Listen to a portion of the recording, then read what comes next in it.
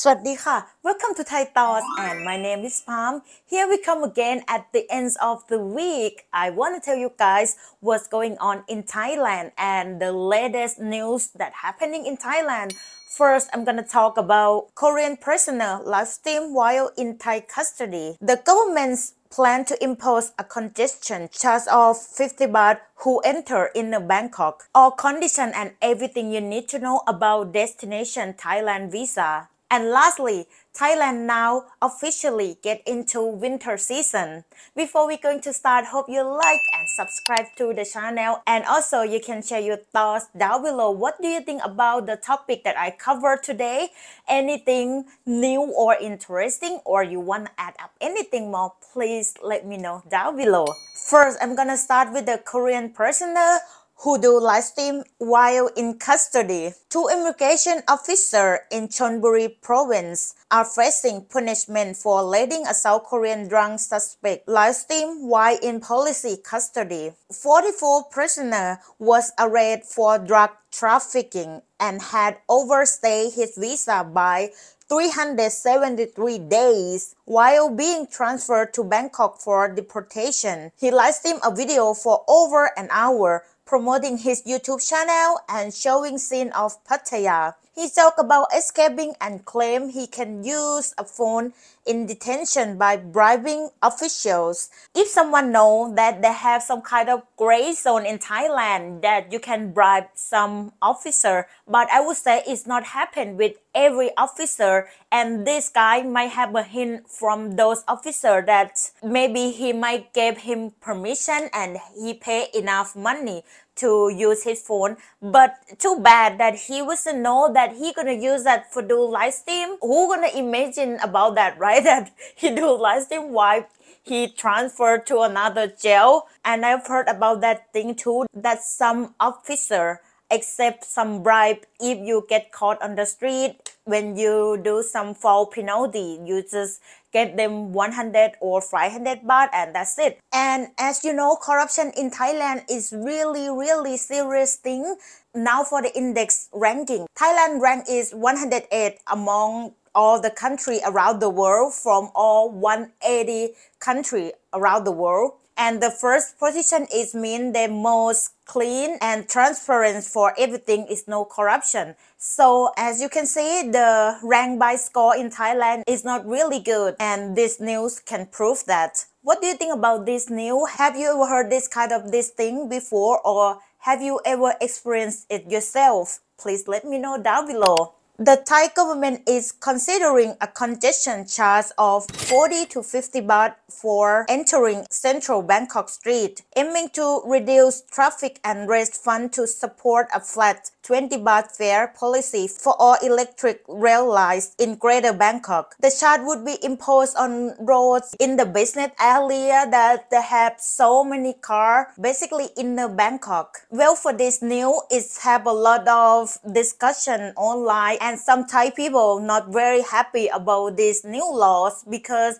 they feel like why they have to pay more. And according to the electric rail lines, it's not cover all the Bangkok area yet. I mean, for inner Bangkok area, yes, but for someone who live in the border of Bangkok, like outside of the main Bangkok area, they have to drive their car, and then when they want to use the Skytrain, they don't even have a parking that they can park their car and then get into the Skytrain, right? That's the problem. And most of people who work in Bangkok, they can't afford the price that go very high, that close to the electric rail lines. That's why they have to live outside the Bangkok a little bit. So that's why they complain about that they have to pay for extra 50 baht. But for me personally, I think I agree with these laws. Because of that laws, they're gonna support to have a flat rate for the Skytrain or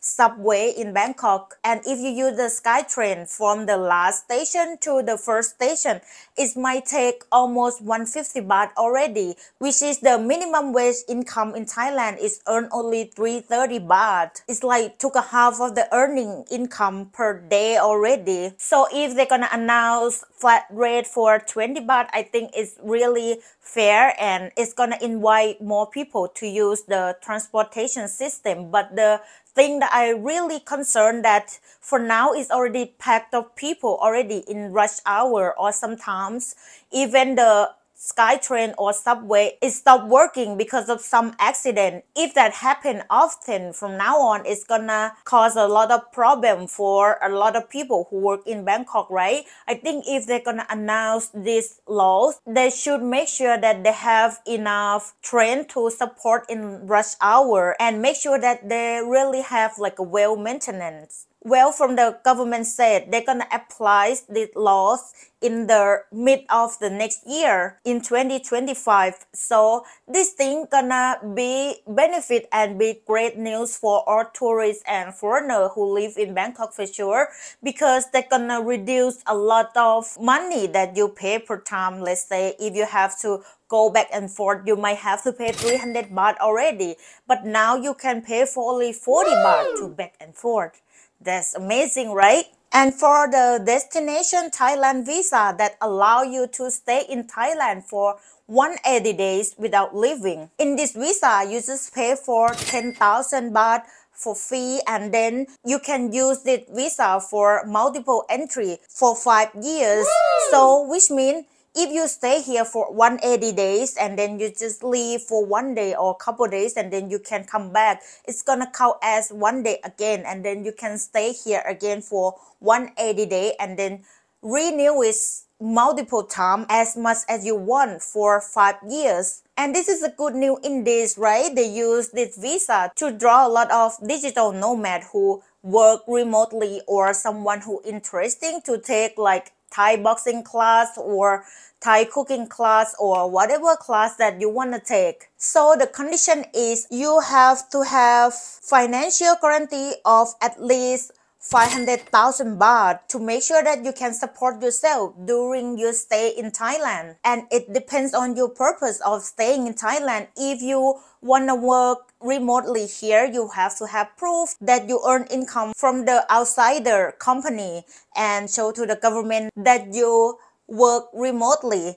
Or if your purpose of stay, you want to take like a Thai class, just like boxing or cooking class, you just assign from those school and then show to the government. And yeah, I think this is really good news whoever wanna stay in Thailand longer, because before this, you allow only stay in Thailand just maximum 60 days with all the extent, right?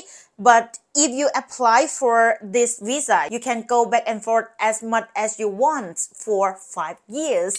And besides from that, they still have another visa that for now already applied, that you can stay in Thailand for 60 days and plus 30-day extension. What do you think about this visa? Have you already applied for this visa? And maybe share your experience and tell us about all your experience with our folks here.